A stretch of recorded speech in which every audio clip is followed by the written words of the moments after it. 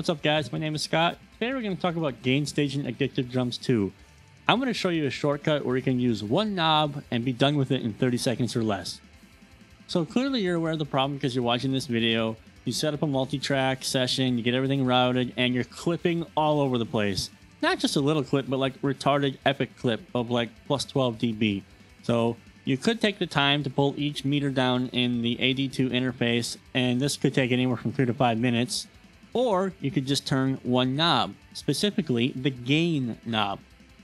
So if you look at the channel strips in the expector pane, or the console view, whichever, you'll see a gain knob at the very top.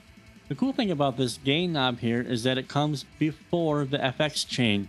So you can manipulate this knob and it will basically trim the input signal coming in to the program.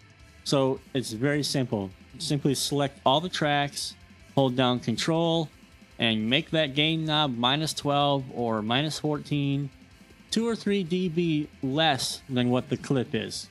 And boom shakalaka, you have just gain staged the entire session for Addictive Drums 2.